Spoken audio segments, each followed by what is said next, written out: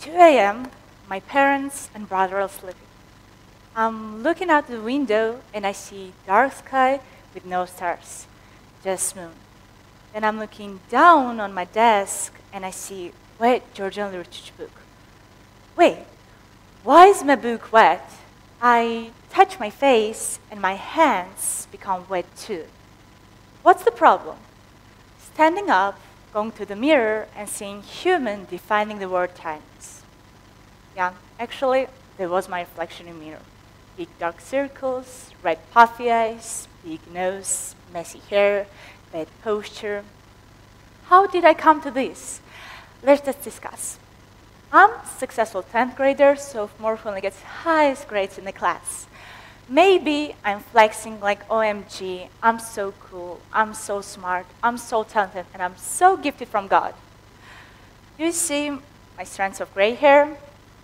Yeah, I guess that's the present which I was gifted to from my learning schedules. Actually, I'm not only like this. Sadly, a lot of people who want to succeed in their lives go through the stress related to learning. I don't want to talk a lot so you guys can get bored, so I'll talk briefly about how I defeated stress and became the best version of myself. So let's start with something simple. Feelings of stress are common when I'm learning, from struggling to get my head around a certain concept or theory, which I have typically in physics, which I don't really need for my future profession, to worrying about 3 upcoming exams, 3 practical tests which will be on the same day, or deadlines for projects which I should have done throughout 3 months, but I did them in 1 night. Yeah, how I've said, just as in all aspects of life when it comes to learning, general anxiety and stress is just normal for me during periods of intense study. According to 2016 research carried out by Stockholm University, stress can directly affect our ability to create short-term memories, meaning it is more difficult to retain information and keep it close at hand. I was sick. I was really sick and tired of my daily routine. I was coming from school at like 4 p.m., then scrolling through social media till like 9 p.m.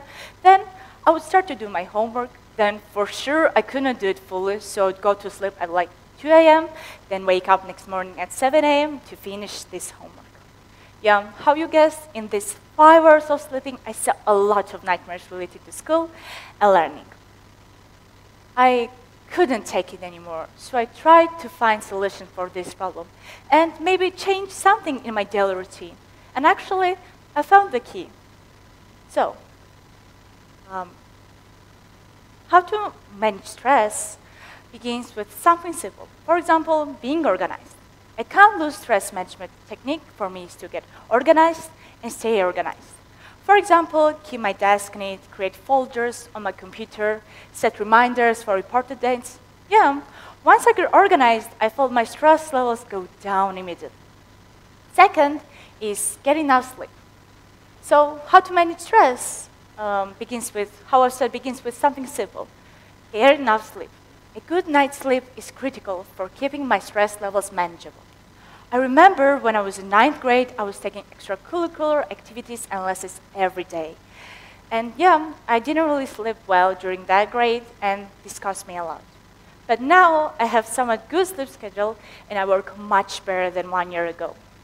Third is eating well. Another simple stress management tip that I used was eating well. I know while it's tempting to treat myself to high-fat, sugary comfort foods, this food actually decreased my energy and my academic performance as well.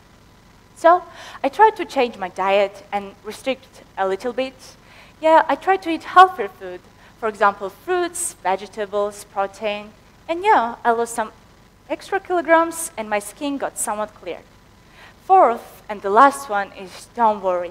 I have a friend who's a successful student like me, and before lessons started, I was always asking her if she was anxious or worried about the difficult paragraph that our history teacher gave us. And the response was shocking. She always said that no, and therefore she never got a bad grade. And I realized that you should be confident in your studies, and then everything will be much easier. And also, everything will be much easier. So in conclusion, I want to say to people who struggle a lot like me, nothing is impossible. When my mom was telling me I was disorganized and lazy, I didn't believe her and said that she couldn't understand me. But she was right. The stress comes from when you're not organized and your body is in hell of tiredness, stress, and confusion. So I think that if you change something in your daily routine, then your body and your GPA will thank you.